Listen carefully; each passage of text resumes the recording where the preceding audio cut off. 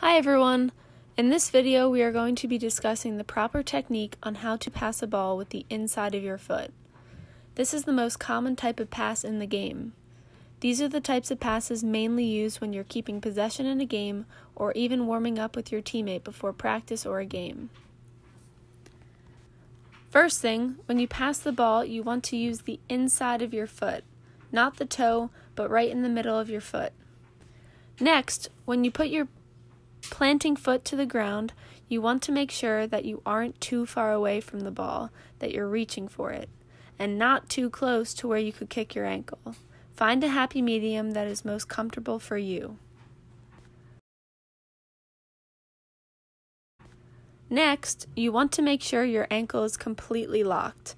Having a wobbly or an unlocked ankle will not allow you to have good contact with the ball and certainly won't give you any power. Finally, when it comes to making contact with the ball, you want to make sure you follow all the way through. The foot that is making contact with the ball needs to be opened up so you can utilize the full foot.